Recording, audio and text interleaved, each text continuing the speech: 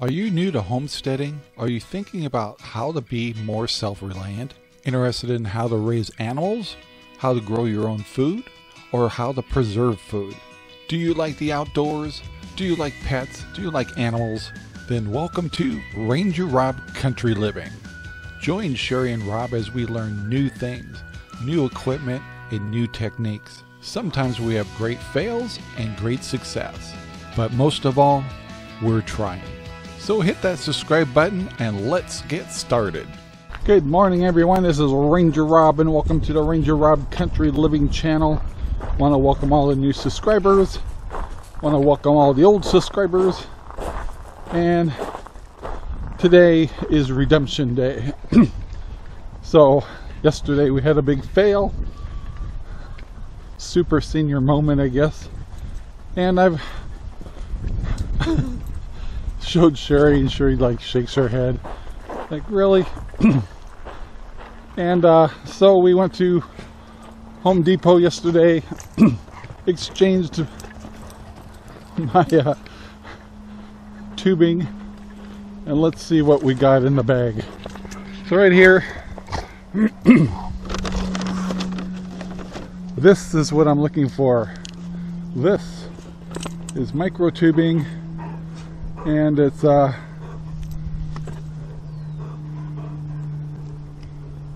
dripper. Just like, oh my god, I didn't do it again, did I? And then I got some little tools to help. I gotta take the old one off, and it's really hard to pull those out once you put the holes into the bigger tubing. So I get these interesting things called, if I can find them, they're called goof something. No, that's not it. But if you make a goof, you can fix it. So anyway, let's get started on this. I also forgot to get eggs yesterday, so this morning I got a lot of eggs. So falling behind a little, but hopefully today we catch up. So let's get going. All right, guys. Took the morning, replaced all these with soakers, and now it's time to turn on the water and see if everything turned out okay. So let's go. Alright, we just turned on the water. We'll go see if this is actually working. And it looks like a miracle. I see water. Lots of water. Like everything's trickling pretty good. Remember, this is a woven fabric, so the water will go through the fabric. So I'm going to let these soak for a while because these onions could use a lot more water.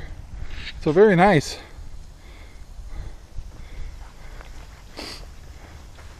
It's always kind of good to get the first systems going.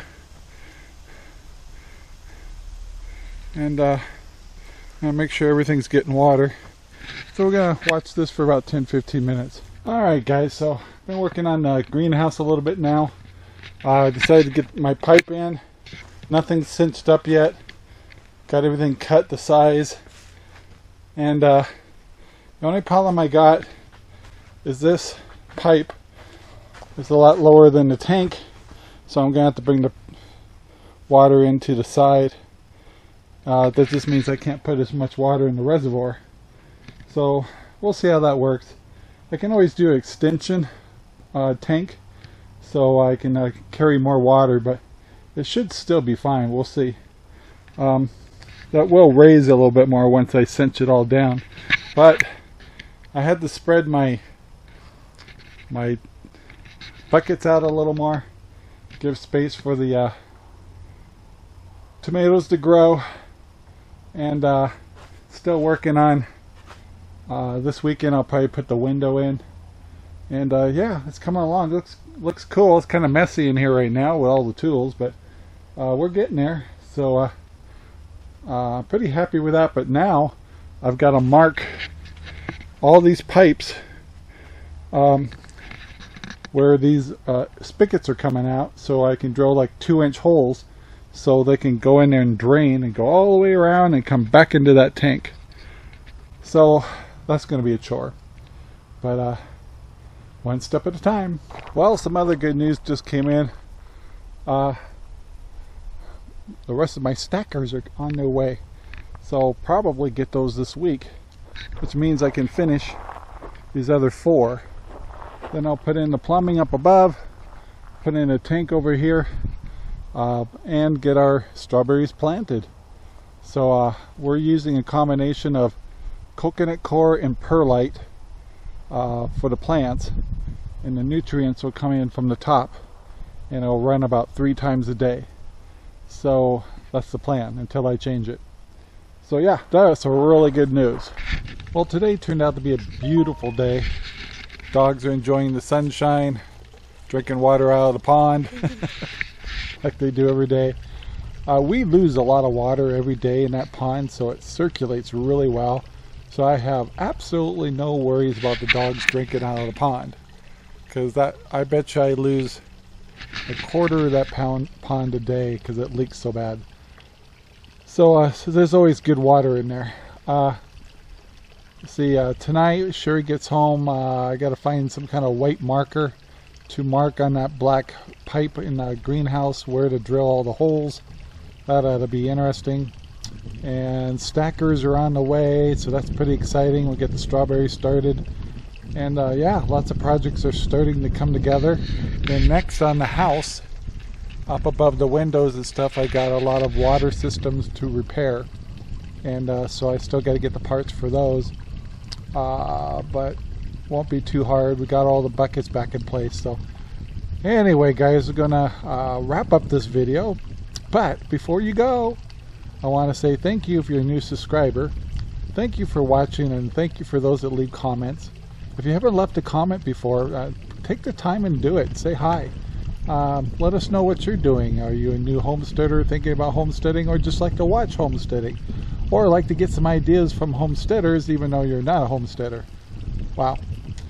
And anyway, guys, thank you very much for watching, and please make sure you like, subscribe, and share our videos all over. That's what really helps us. Don't forget, you can get the RangerRob poopy bags. That helps our channels.